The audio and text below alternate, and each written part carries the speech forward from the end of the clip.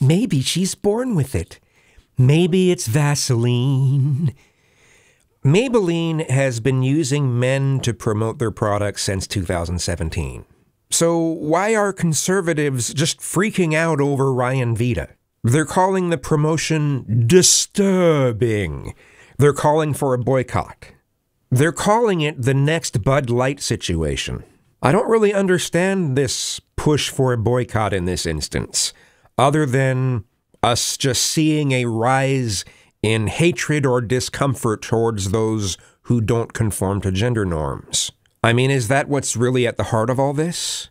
Is this all about protecting gender norms? Are we at a point now where anything that doesn't conform to gender norms is demonized by certain groups?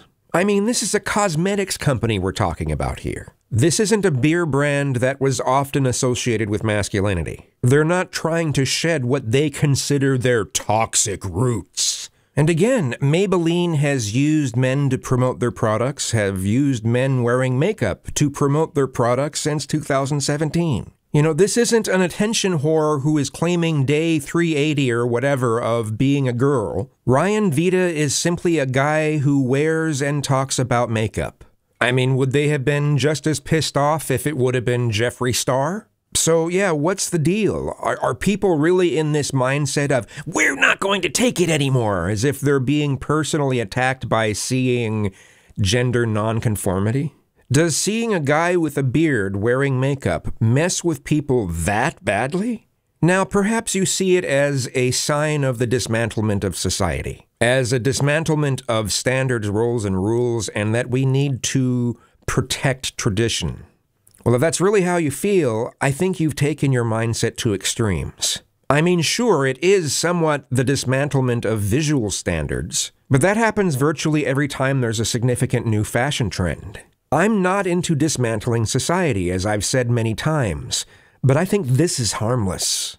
Ryan isn't a teacher, he isn't traveling to elementary schools and giving speeches, he's not ranting about toxic masculinity. He was simply featured by Maybelline, a cosmetics company. I seriously don't see the big deal. But if you do see this as a big deal, how locked down do you think society should be? Should we look and act more like we did in the 1940s?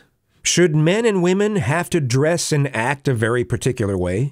And how would we enforce such things? Would we shame people? Sounds like quite the dystopia to me. I sincerely don't think men wearing makeup is going to dismantle anything except good taste. Just saying.